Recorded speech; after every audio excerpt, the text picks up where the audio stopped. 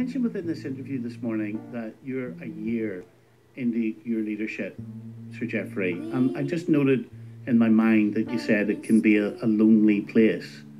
How, are you feeling lonely in year one of your leadership? What did you mean by that?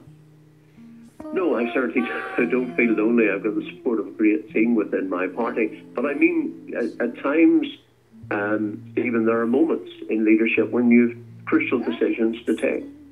And it's in those moments that perhaps you feel,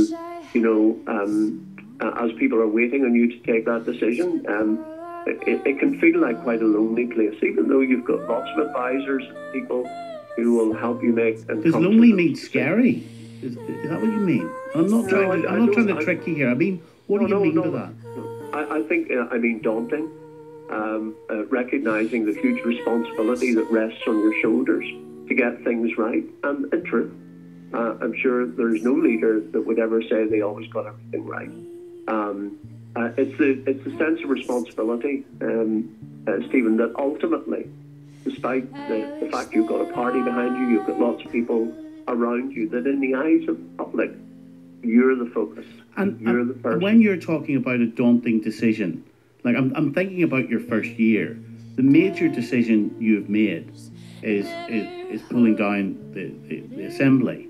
Is that the daunting decision you're talking about? What is it you're talking about? Well, of course, we didn't pull down the assembly. We went through the Deputy First Minister, which meant the executive couldn't function. That's what I meant. Yes. Yeah, forgotten. Oh, how I wonder, how is it I fail? Now I'm a soldier, a lonely soldier, away from home, through no wish of my own. That's why I'm lonely. I'm Mr.